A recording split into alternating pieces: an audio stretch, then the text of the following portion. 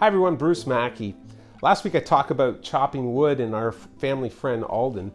Well, Alden was more than just a friend and good at piling wood.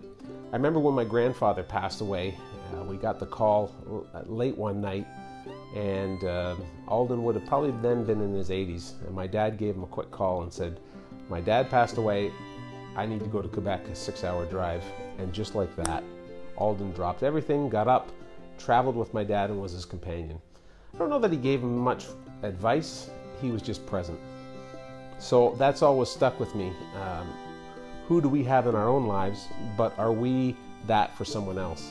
So when we get a phone call late at night, when we get a text that someone needs some help, drop everything and be there for them. Be present and be a help to someone today. Have a great week.